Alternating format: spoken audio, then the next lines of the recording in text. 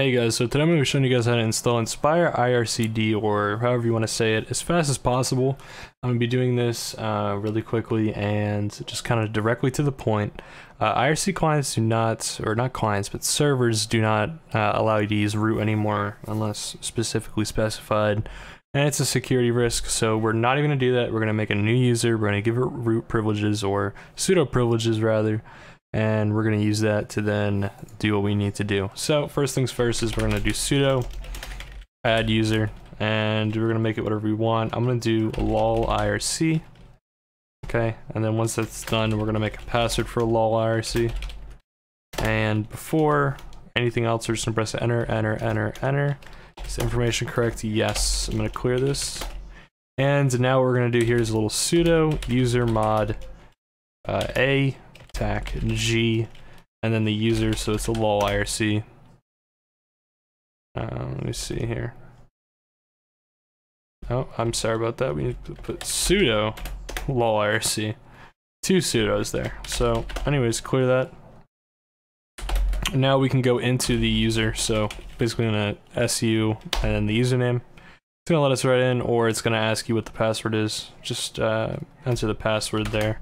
And as you can see, we cannot open the root directory, so I'm going to go to the home directory of our user. And once we are here, we can then start installing the dependencies. So since I'm on Debian, I'm going to do apt install get perl g++ make tac y. And because we are not root, I need to remember to do sudo before everything. And there we go. So then it will do everything there. Next thing we're going to do is we're going to download the actual IRC file. So as you can see, we have nothing in here. I'm going to wget the files. Then I'm going to extract the files with tar. And once that's done, I'm going to then cd into the directory. I'm going to clear this massive thing out the way.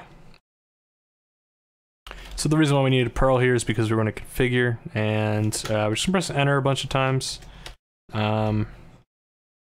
Basically this is just stating where things are going to be set to, and it's telling you where they're going to be set to, so we can always scroll back up and check that.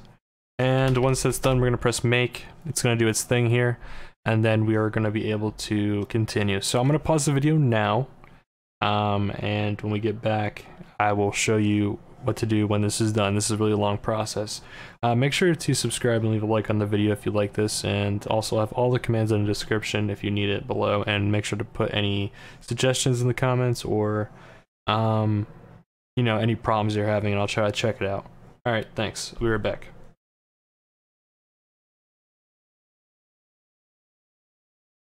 Alright, so I'm back here with the finished product of the make, and we're going to do make install now that it's done, and it's just going to configure the paths. That our config file is here. I'm just going to note this down, or keep it copied rather, and then when we're done with that, now all we have to do is we can actually just do the configuration file. So what I'm going to do here now is I'm going to nano this file here. And I have a blank one here for you in the description.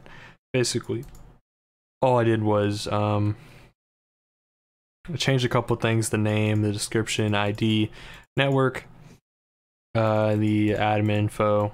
You can just change that yourself, and the address is going to be the server IP, server port you want it on, 6697 or 6667.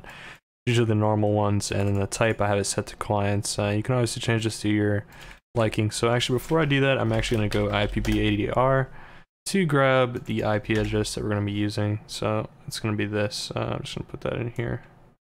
I'm going to remove the 24, and I think we're good to go. So just make sure you get it all copied, and then let's go back here and nano and drop that in. I believe that is the right spot, but we'll find out obviously if that's not. Another thing I'm going to do here is I'm now going to start up the IRC server. And it's not a valid service, so I'm going to do it with the first character, digit, and the next to a digit or letter. So let's go fix that. So it's basically saying that not a valid server ID. So a number and then 2 letters, I think it said, right? Alright, let's see if that works. The next 2 characters, a digit or a letter. Yeah, that's right. I don't know what's wrong with that. Let's use the example that they used in the config. That actually, I have an idea. It could be that it's just not capitalized. So let's run that again. Yeah, and so now it's running. I'm gonna clear this, and I'm just gonna check the status of it. So yeah, you can see it's running.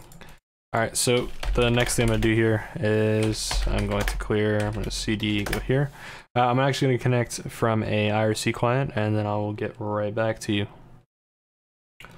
Okay, now that we have our IRC client open, for this tutorial I'm just going to use IRC because I don't want to link anything that I have already desktop client-wise to this here. So I'm going to do 6697, we're just going to put the IP in and the port. Obviously, if you're using a domain, you can use the domain, and then our nickname is whatever you want it to be. I'm gonna make it Linux Tutorials, and I'm gonna connect to the network. As you can see, I already tried this here, but yep. So it gives you a little message of the day, and there is none. But I wish this would go away here so I could show you what I'm trying to type. Okay, I don't think it is, but it's gonna be \J, which is to join a channel, and then the pound symbol.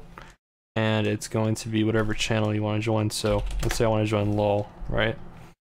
As you can see, we're now in the channel LOL here, and we could type a message. This is the IRC setup. So now that that annoying message is away, what I was doing is just J and then the channel I want to join. So let's say I want to join hello. But yep, that's it. That's pretty much it. Thank you for watching, and hope you guys all found this useful. Thanks.